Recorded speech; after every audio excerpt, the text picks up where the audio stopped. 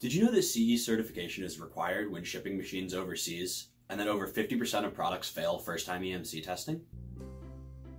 Enerdoor is a global leader in electromagnetic compatibility testing with over 30 years of experience. Today, we will be discussing high-frequency electrical emissions related to CE compliance testing with a focus on conducted emissions. When testing a machine for electromagnetic compatibility, or EMC, measurements need to be taken of electrical noise that unintentionally leaves the system. These measurements are taken two ways, by conducted and radiated emissions. Conducted emissions are a measurement taken of electrical noise in decibel microvolts that is put back onto the main line when the machine is cycling. Radiated emissions are a measurement of that same noise, but the measurement is taken in free space at different points around the machine. Today, we will be focusing on conducted emissions and showing the results of testing with and without an Enerdoor filter installed.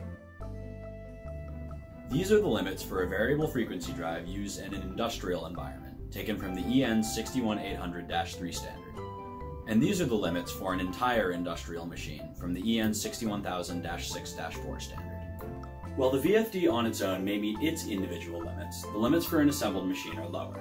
Therefore, it is incorrect to assume that using all CE marked components will result in a CE compliant machine. Testing must be performed on the machine as an assembly to ensure compliance, regardless of the compliance of its individual components. When doing a conducted emissions test, the equipment under test, or EUT, is connected to power through a line impedance stabilization network. This listen allows the test engineer to measure the noise levels through an EMI receiver.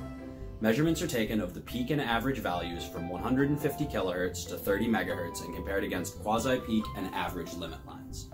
If the peak value goes over the quasi-peak limit line, a narrowband quasi-peak measurement is performed to ensure the actual value is not over the limit. Here's a scan of the machine without any solutions applied. As you can see, both the peak and average measurements are well over the limit lines, so this machine would be considered non-compliant. In this scan, a line reactor is installed in the machine right before the VFD. There is some improvement, but not enough that the machine would be considered compliant. This last scan shows an Enerdoor EMI filter installed after the main disconnect.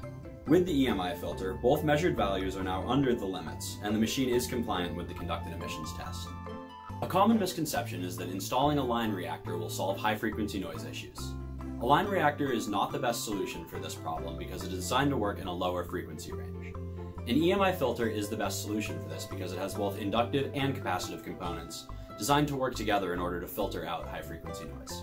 We here at Enerdoor hope this video has helped explain the process and provided some solutions for the conducted emissions portion of CE compliance testing. Enerdoor has over 30 years of EMC experience, and our flat-rate, on-site testing with a guaranteed passing solution is unique in the industry. We also offer free consulting, so if you have questions, are looking for more information, or just want to get your CE process started, visit us at enerdoor.com or email us at info@enerdoor.com.